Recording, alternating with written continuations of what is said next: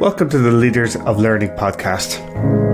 In this episode, we will speak with Dr. Roisin Lyons. Roisin is a friend of mine and she is an educator. She's got a lot of really interesting experience because she started her career as a science teacher and now she is a doctor in entrepreneurship education at the University of Limerick. I became friends with Roisin when we both returned to education as mature students to do a master's at DCU Business School. And at the end of that master's, we both continued our journey with DCU. Roisin signed up to do a PhD in entrepreneurship education, and I worked in industry engagement, supporting hundreds of entrepreneurs via funded research projects. Now, during that time, Roisin developed an exciting module for first-year students called DICE, that is DICE, and that stands for Digital Innovation, Creativity and Enterprise. And what's interesting about DICE is that students are never taught in the conventional sense of classrooms and lecturing. Instead, they learn through teamwork, through e-learning, project work and attendance at mini conferences with speakers from the wider business community and society, covering topics like creativity, social media, digital innovation, startups and social enterprise. The rationale for the DICE module was to expose students to the real world and different modes of learning as early as possible. And in doing that, students were able to gain insight into the reality of the business world while also developing skills in some of those areas. Now, while Roisin was doing all of that, she was also researching entrepreneurship education and has since gone on to become a thought leader in the space, both in Ireland and internationally. And so, as well as her research and teaching in entrepreneurship education at the University of Limerick, Roisin has always been entrepreneurial in her practice. She's been really involved in the startup community in Ireland for years, and recently I got to witness Roisin in action when she led a hackathon as part of a project that I was involved in called EduHack. Now, the EduHack hackathon was designed to help educators collaborate and work on solving educational problems using entrepreneurial frameworks such as the Hack Impact Canvas and the Value Proposition Canvas. And it was a really great way of helping people to learn about entrepreneurship through entrepreneurship. And what I noticed about Roisin's approach is that she has a really wonderful way of facilitating learning and helping people to be entrepreneurial by guiding them rather than lecturing them, which I think is a wonderful quality and skill to have as an educator. So I think you will really appreciate this episode. Hopefully you'll have several light bulb moments as I did. This episode, it is only 45 minutes long, but I think when you hear Roisin's wisdom, you'll appreciate just how broad and deep her knowledge is on this subject and how amazing it is to hear somebody share so much insight and speak so fluently about a topic. It's something that I would love to aspire to be. I hope you enjoy this episode. Have a listen. Roisin, thanks. Roisin Lyons, one of the top entrepreneurship educators in the country. You've thought deeply about entrepreneurship education. You've written a lot and you've done a lot in terms of supporting entrepreneurs in all sorts of different domains. And very grateful for you to join the Leaders of Learning podcast this morning. Well, I'm delighted to be here, and I that was a great intro, Sean. I'm not sure if I deserve a lot of it, but okay. That's all right. Well, it's not all right. It's the truth, actually. And you're also a pal, actually, because years ago, back in the day, we actually did a master's together in business management. And one of the things that I recall from that master's is that before that, you had actually been a teacher. Yeah, absolutely. I am trained to be a science teacher, chemistry, biology and maths for kind of secondary school, high school. And I worked in that for a little bit before then joining you on the master's program in business. So yeah, always coming from education, pedagogy and that kind of moved through, past the masters. I did a PhD in entrepreneurship education. And so since then, I've had a real passion for pedagogy and teaching kind of innovation entrepreneurship in innovative kinds of ways. So, yeah. Can you explain that a bit? Sure. I just think it's such a cool subject. I mean, stemming from teaching science, science is a very interesting subject to teach, because you're doing labs, you're doing experiments, and there's, lots of moving parts and lots of discovery. And I think that aspect, or that kind of innovation in teaching, was something that always inspired me. And, even when I was in UL, actually studying my undergraduate degree, there was loads of modules on, curriculum development, but curriculum exploration. We had to try and come up with a new to the world experiment in one of our modules, those types of things. I always just found them very creative tasks, very fun tasks to be involved in. And, then when I moved into the world of entrepreneurship kind of and innovation, it was the exact same to me. I didn't think that there was any real difference in the subjects, because they were all about discovering new things and, applications of discoveries. So it would make sense then that the module itself would be taught in a creative and scientific way in that respect. So I just thought it was such an opportunity to do novel things. And, particularly when you teach innovation, I think, because you're looking at what's coming next and new technologies, you have to keep kind of livening up and changing what you're doing and the way that you do it. It's just the nature of the beast. It's constantly iterating. So yeah, I've always approached my teaching in that respect. It isn't a dreary subject. I'm not sure if there is such a thing really, because I think any subject can do with a little bit of creative ideas. But also I think you need to change your teaching methods or the way that you teach, or the pedagogy that you use, in line with what the students need.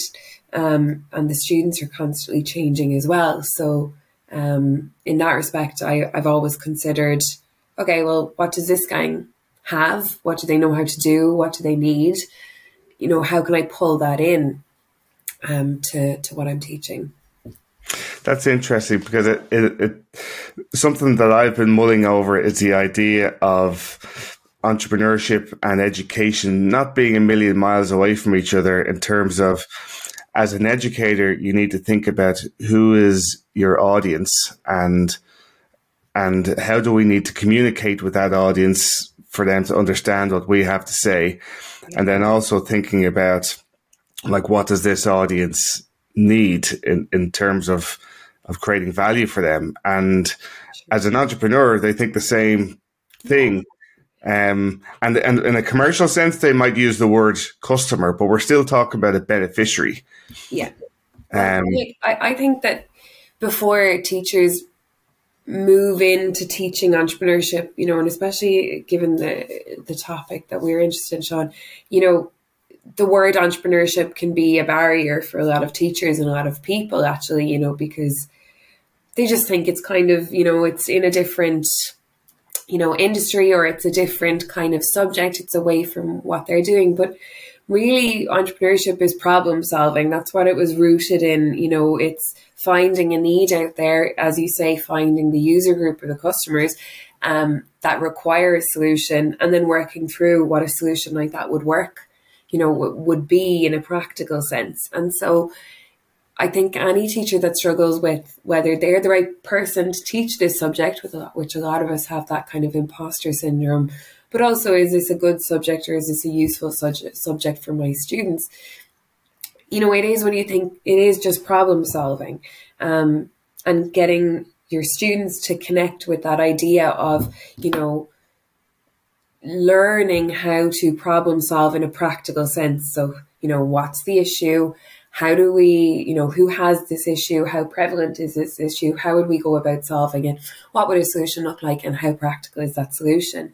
That's really the start point behind idea generation. And, that's a hugely useful and important given all the challenges we face today. That's a great skill to have. Now, not saying that isn't in lots of other subjects. It completely is. In the entrepreneurship teaching, we take it a little bit further than just the problem solving, because we say, that's a really good solution. Who else would benefit from that solution? Is there a way of turning that solution into a business idea? That next step of, would it be a viable business option? Could I turn this into a career? That's the nice next step with entrepreneurship. That can be really fun and engaging for students. But, I think, as you say, it does mirror teaching, and entrepreneurship does mirror the same approach, because it all mirrors problem solving, and teachers are born problem solvers. They literally are connecting with students every day and responding to their needs and developing solutions for that student. So, it makes sense that these would work in line with one another, because they are kind of cut from the same cloth. I think that's a great point, that a lot of teachers are actually quite entrepreneurial in their practice. Yeah. And they just don't necessarily associate themselves with being entrepreneurial, but they are. Yeah. And, it's, some people say, oh, sure, entrepreneurship is just a fancy term for this or that or the other. And absolutely, it does. If you focus only on the kind of the money-making aspect of it, it does seem like a million miles away from what you're doing. But when you bring it back to that, being innovative, being problem-solving, recognizing issues, having a good kind of research ability to explore these issues, and a bit of follow-through to kind of see, where these would go. Teachers have that in spades. They've had to, and they're great at using resources well, and they're good at time management, and they're good at communication. They would make brilliant, and a lot of them are very good entrepreneurs.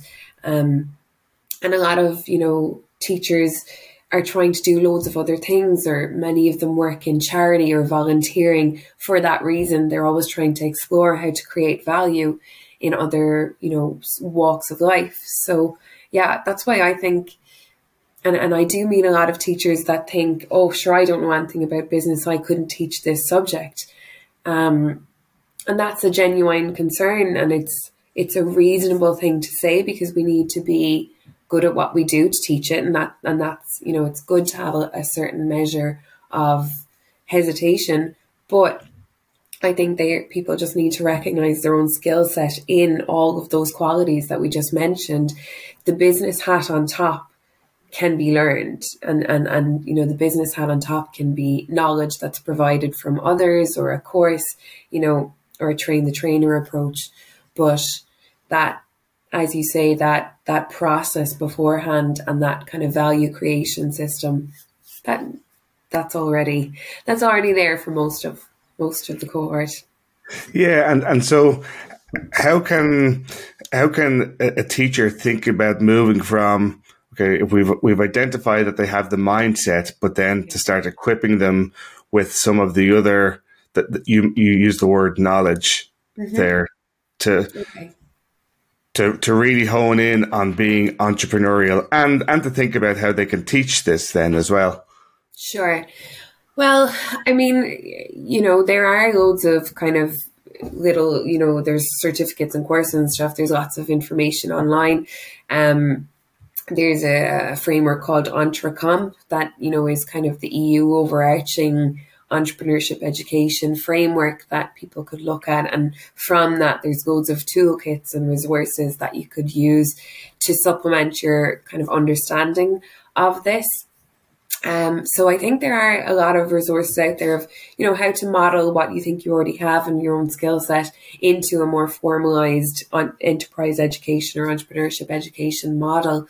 And then, pulling from kind of resources like YouTube, guest speakers, industry, connect with maybe your local enterprise office and see if someone would come and give a talk to your students. There's lots of people doing this, and there's lots of people that are interested in telling their story that can help.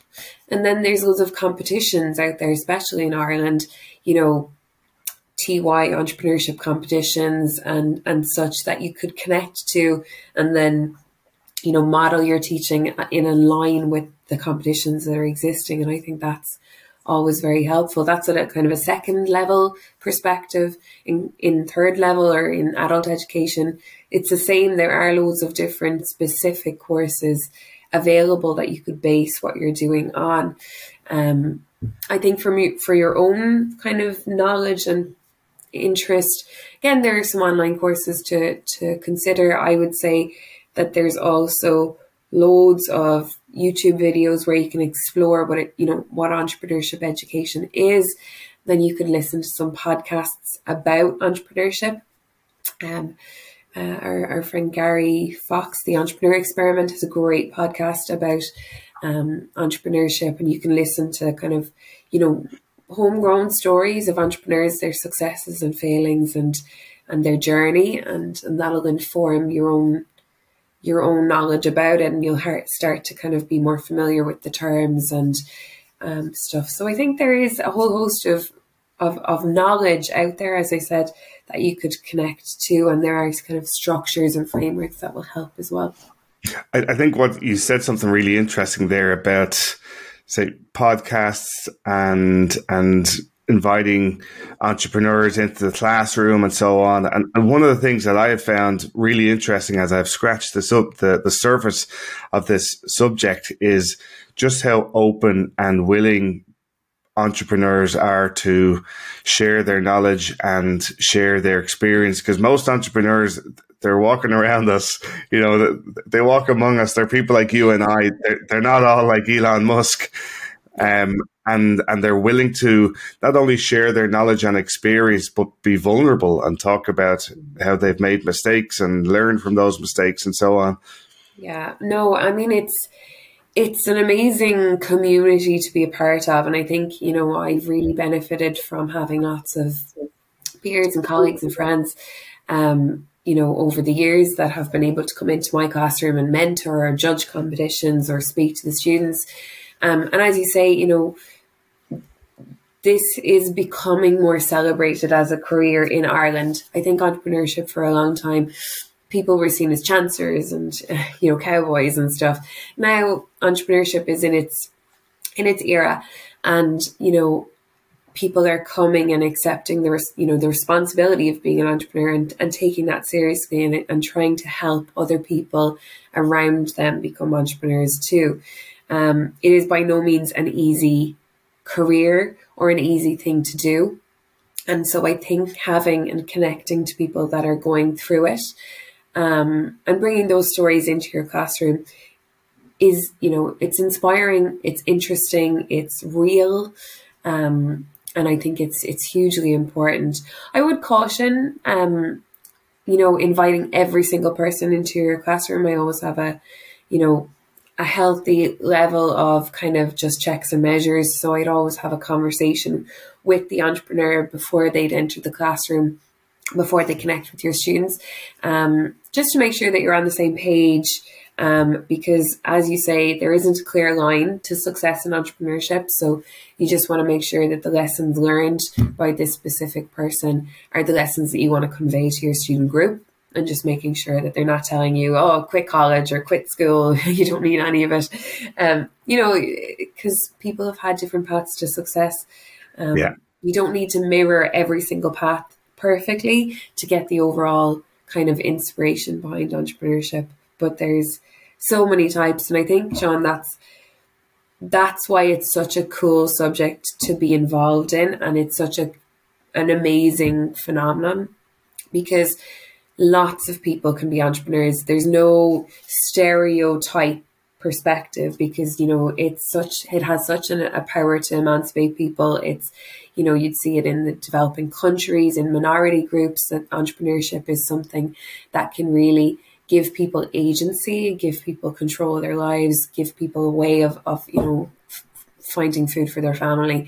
So, you know, I think there are so many stories that you can bring into your classroom to show people, like, you know, you could do this at any age, you could do this, you know, in any circumstance. So I think it's it's a lovely lesson for students of any age to see and to be part of as well.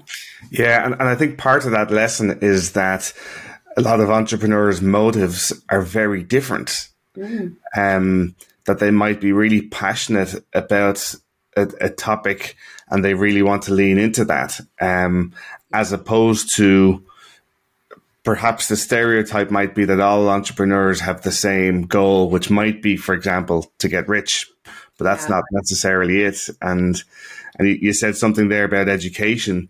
There's the famous 0.1% of entrepreneurs, your Mark Zuckerberg, who'll say, "Oh yeah, I left school," or whatever. But that's not. No, they're just the ones we know about, but they're not. That's not the reality. Sure, and like school looks different to everybody now. So there's few people that haven't in the entrepreneurship that haven't done some extra training or courses or certificates. School looks different now for everyone. So there are very few entrepreneurs that haven't had the forethought of saying, you know what, I actually don't know this part of accounting. I might do an extra certificate in it, or I did a business degree and I moved into entrepreneurship. Whatever it is, people connect to information, and that makes sense now.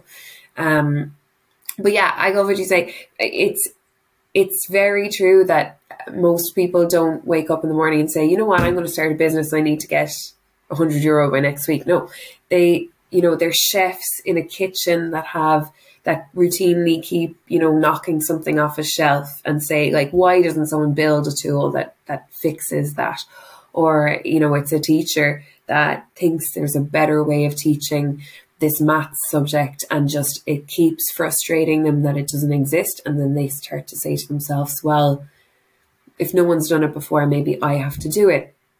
Or, for social enterprises and nonprofits, it's, connecting to the needs of a community and being frustrated that those needs aren't being met. So a lot of people are not necessarily pushed into entrepreneurship, but a lot of people go, solution first and connecting to that solution first, and then build the kind of business architecture around it, as a way of kind of continuing that, or, as a recognition that hey, I might be able to do this for a living. So yeah, some teachers come to entrepreneurship education in an indirect way, very similar for entrepreneurs. It's the same process of, okay, well, how would I go about this? What would this look like? And that's why it's so important. There's so many mentors, like we mentioned before, past entrepreneurs that are willing to give up their time to new entrepreneurs or, intending ones, and structures like our local enterprise boards and, Enterprise Ireland and people to offer, supports. What if you're thinking of starting a business? Let's figure it out. So yeah, the kind of, there are a few that wake up in the morning and say, I'm going to be an entrepreneur. The ones that do often have to kind of explore their own passion. So, for a lot of our business students, they focus in on the stuff that they're interested in. Or it might be a sport, or it might be, like a person that they met in a networking event that explains some issue or some problem, and then they explore it together. But yeah, lots of different roads. Yeah, and you use the word risk there, and you're talking about risk. You mentioned the word risk, and then you were talking about supports. Yeah. And it occurs to me, like, risk taking will often show up as being, say, a trait of somebody who's entrepreneurial. But when we're talking about risk taking, we're not talking about betting the house on black. Like if it's the chef coming up with the solution in their kitchen, or that the teacher coming up with the solution in their classroom, the risk might be just that they spend a few hours of an evening for a while determining whether their idea is a valid one. Yeah, I mean, it's funny actually, in the research literature, initially the term was called calculated risk taking, and a lot of people now use risk taking and they've kind of shortened it. But I actually think the calculated is very important there, because it's measured. It like you say, it's not entrepreneurs aren't risking, like, yeah, they're big gamblers, or, they are calculated people. They look and they explore, what have I to lose? What have I to gain? What are the resources that I need to attain? And take measured steps toward that, and take measured, you are entering new ground, new territory. Entrepreneurs are pioneering. So there's always going to be a certain level of risk in what they do. That's the nature of the beast. They're interrupters and disruptors. But, there has to be kind of level grounding. Having said that, lots of entrepreneurs do have to take a lot of personal sacrifice in doing what they do. A lot of them quit their jobs, or, might mortgage their house, God forbid. So there can be, a lot of intensity in that situation. And I do know that self-care is something that we're bringing into a lot of entrepreneurship programs now, because there's, an emotional struggle, a mental struggle. There's it puts pressure on family dynamics. It puts pressure on friends and things. It's not a traditional career that finishes at 5 p.m. on a Friday. It's something that permeates your whole life. So again, like we talked about different types of entrepreneurs, different types of value that they're trying to create. This is a different type of life, with different relationships. So it's not your typical kind of job in that respect. And a healthy dose of understanding of that's really important. So yeah, the risk-taking one is funny, because again, when you hear guest speakers or role models talking about it, sometimes they can kind of pump up the risk-taking because they want to make it look very exciting, and that they, really did something new and novel. And, fair play. Most of them take on a heavy burden, and they want to project that it does take a lot to do these things, to sign those forms, and step out into the unknown a bit. Yeah, and in terms of stepping into the unknown and taking on that burden, I guess in the classroom it's very difficult. Well, people can come and share their stories, but it's difficult to convey that in a message when talking about entrepreneurship. But you used the word competition a while ago, and I guess competitions can be a nice way of introducing or helping people navigate that uncertainty. And so I know you've organized lots of competitions in the form of kind of hackathons and stuff like that. Could you tell us a bit more about that? Sure. Yeah. So you're very right. Guest speakers and things are great ways for students to connect with stories, and they can empathize through them. The better the storyteller, the more they can kind of see themselves in those shoes. But it's no, there's no questioning that kind of going through the experience yourself is the greatest kind of teaching moment or learning moment. But it's hard to do that in a classroom in a way that's kind of, high risk enough that it feels like it's transformative for the students, but without putting them under major kind of, burdens. So things like hackathons are great because they are, to kind of explain what they are, they're kind of short, intensive working group type competitions. They usually take a kind of a certain length of time. It could be a weekend or it could be a half day, depending on how much you want to do it with the students. They break up into teams. You either set them challenges and problems that they need to explore innovative solutions to that might turn into business ideas, or they just organically come up with a business idea themselves. It depends again on how you want to run it. And then during the hackathon, they connect with mentors. So they'll be sitting at their table working on their idea, and at different intervals, mentors will come and try and help them shape that idea into, something of a business nature. They'll work on those for a while, gathering research, maybe doing kind of mini interviews with potential customers to kind of validate what they're doing. And then at the end, they'll pitch that idea for judges. And that's the competitive element of it. So it's kind of a rapid fire entrepreneurship journey, and, you know, they'll get to explore the benefit of mentorship, the, you know, the kind of the excitement and the frustration of idea generation, the disappointment of finding that piece of research or that competitor that's doing what you do, you know, and experiencing that disappointment that it's already existing, you know, trying to be resilient and pivot your idea or start again. And then the kind of the performative and communicative aspect of pitching, and the subsequent disappointment if you're not the star entrepreneur at the end. So yeah, it's a microcosm of the process, and done well, and, you know, with care about the logistics, it can be very, very exciting for the students and a very good learning opportunity. Usually then we would get them to reflect on the process and what it would be like if you were a real entrepreneur. It's not just the busyness of the event itself. It's, you know, getting them to really kind of think about it from a career standpoint, an emotional standpoint, a business standpoint, and getting them to explore that. But we have found them to be very, very fun, engaging.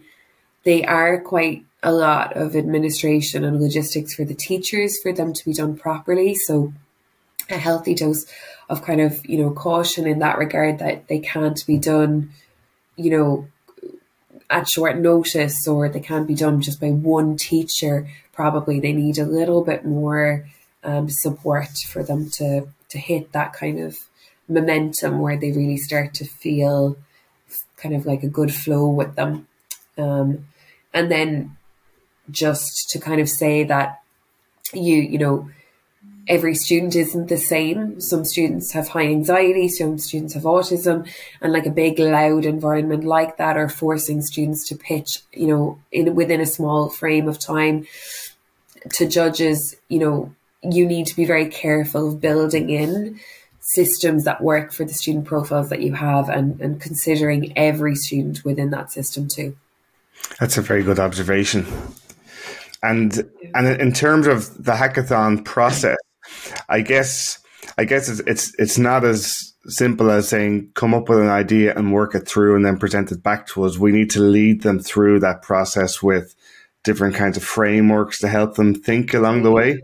Oh God, sure. I mean, you know, we've all been in those situations, Sean, where we've been at icebreakers at events where they've asked us to think of something, and you just feel so under threat, you know. So we don't want that, you know, for them at all. And yeah, it can be very difficult to get them to feel comfortable in that space. So you would play games and things just to kind of open up that creative thinking, allow them to consider or to understand that not every idea has to be great. You know, it's supposed to be a fun exercise. We usually use the business model canvas, or I kind of made a different version of it, the Hack Impact Canvas, where that kind of questions bring you through that process to help. That's an open canvas. Anybody can use it if they'd like. But that first stage can be crucial. You know, students of any nature, if you lose them at the start, they don't like the experience. So I always focus on that part first and foremost. So you talked about the business model canvas. You talked about the Hack Impact Canvas. Is there what's the underlying pedagogy when you're sort of running those hackathons? Sure. So the one that I think hackathons aligns with the most is challenge-based learning. And I think that works very well as a kind of a pedagogy for this, because you're setting the students a challenge, and then getting them to come up with solutions. And there's kind of elements of technology involved, and different frameworks. Now, challenge-based learning, it is kind of what it says it is. You know, this kind of problematizing a scenario and then coming up with solutions as a result. Now, there's more to it than that. But the part that I like is, you know, you can help to frame this workshop, this event with your students by helping to kind of structure it at the start. So what I would recommend and what I tend to do is I would either come up with a number of different challenges or set a theme for your event or your hackathon or your mini workshop and say, okay, today we're going to look at the problem of, homelessness or food shortage. Pick a theme, and then that becomes the challenge that everybody's working on. Sure, I might limit students that have a different passion or an area that they would like to work on, so you do need to consider that. But for students that struggle with the start point, having something to kind of frame them and say, let's explore this challenge together and see, what are the types of users or, people that are in this situation. Let's look at it from loads of different perspectives, what's already being done. You can bring in guest speakers and mentors that have experience and expertise in that core area to help inform the students and bring them through the process as well. So, there's loads of different ways to do these types of workshops, these types of engaging high energy things, but that's one that I think works well. If you're new to it and they're new to it and you're a bit concerned about not having the knowledge or expertise in the core areas that they would like to work on. By the way, I've seen hackathons being used really well in education, where teachers are, the profile, and the challenge is like, how do we, embrace ChatGPT? And, this problem solving method has been used by loads of different groups. In fact, we use it in companies all of the time. And I've been asked to help with a number of big organizations like Analog Devices, for example. They run hackathons, every year to try and get their employees to be innovative and to challenge assumptions and challenge norms as well. So it's a method that has been seen to work in loads of different profile groups. I'd encourage any teachers to try it out or, attend one. I always think that that's a really good way of kind of keeping you on your toes and experiencing the awkwardness and the frustration and, the time pressures and things. It really gives you that sense. Now, I'm a weirdo, Sean. Like, I would always do my own exam before I give it to students and time myself and, or I'll do an assignment or an essay before I give it to somebody else and work through it myself. I think that's, you have to keep connecting to yourself as a student. You're great at it, Sean. But the further we distance ourselves from any career area level, that's, especially as teachers, that's when we become obsolete. And students now are so different. They're under so much pressure in ways that we can't imagine. So, we constantly need to check ourselves. So I would, encourage, go to a hackathon. There's loads of them. Even if you're scared of going to an entrepreneurship, a startup one in your city or region, just try. Like, your experience as a teacher is valid. It's important. You're a great communicator. You're a great problem solver. You would be an asset to any team. So don't count yourself out.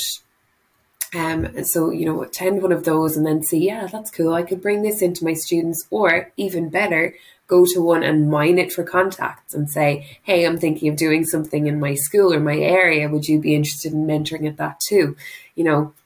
Every day is an opportunity to barter. So that's very entrepreneurial of you, Roisin. Yeah, you have to do it. Sure, I've my friends and contacts, and everywhere I go, even on a plane lately, I'm always just kind of saying, can I take your contact details? Because, entrepreneurship requires people. It has to, one teacher can't explain the full journey of entrepreneurship on their own in isolation. It is not a closed door subject. So you constantly have to cycle different profiles of entrepreneurs in, of different genders and of different age profiles. You have to show people the mix of what the career is like. And by the way, I would say, just kind of, I always like to get this into any topic like this, that creating entrepreneurs isn't the end goal for this subject. It's creating an enterprise community, which you are then a part of. Very good entrepreneurs move in and out of that journey, and sometimes they work in a company and then they start their own thing, and maybe they sell that on or it doesn't work out, and then they go back to a company again, and that's not a failure. That's them having some expertise, trying one element of a career and moving on. Some people will do this subject and never become an entrepreneur, decide that they would never like to do it, but still have the confidence to be able to inform their brother, sister, mother, friend about it if they were choosing to do it. So it's that kind of rising tide approach that, the better we are at problem solving, innovating, coming up with solutions, testing viable ideas, being better consumers, being better users, that improves the quality of products and services out there, the availability of good career options, and kind of society as a whole, because we become more demanding customers, users, when we understand the process.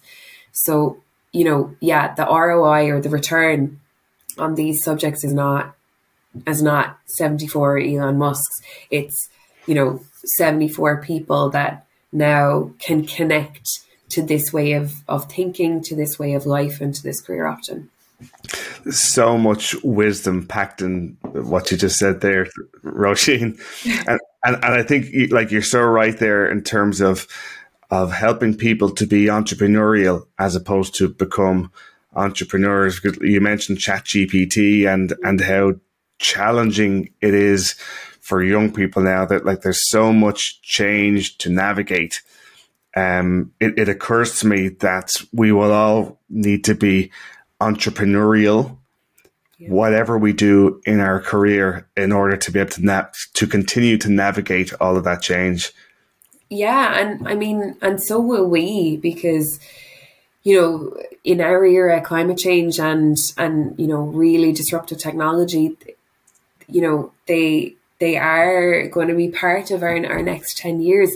And so we all have to think on our feet a little bit, and, have ways of connecting to information and helping to, elevate those innovators that want to do good within companies and on their own. So yeah, it's kind of up to us all. And, entrepreneurship, civics, science, these are all subjects that are important to help to facilitate change. So we shouldn't count ourselves out of it either. It's a fascinating time. Now, having said that, we are entrepreneurial. We've already done it. We've survived a pandemic. The most entrepreneurial group or innovative group at that perspective time, to me, were the nurses. All of the good ideas about kind of process change and systems change in hospitals came from them recognizing problems and adapting. So, we've already trained that muscle. It's just about continuing it and letting it flourish for the next gang to embrace it. That's cool. And what better group of people to help enable that or facilitate that than people who are trained as teachers or, have embraced teaching. It's our calling now. We have to kind of keep pushing that forward, because, innovation is the thing that will help. Wonderful. Roisin, is there anything else that you'd like to share, or is there anything that I haven't asked about entrepreneurship or entrepreneurship education that I should have asked, that you think this is a message I would like to get across to teachers? No, I just think that there is power in support. Lots of teachers think they're doing a good job teaching this subject, and many are, and I think I'm doing a good job most of the time, but there's a network of people doing really cool things, and the more we connect in with that bunch, the better what we're doing, the better scale of what we're doing. So it can get it can get easier at times to revert to your kind of working model and your working subject, and you've tried and tested it, and I'm victim of that as well. I think this is the way to do it, but pull from a network of enterprise educators, find them.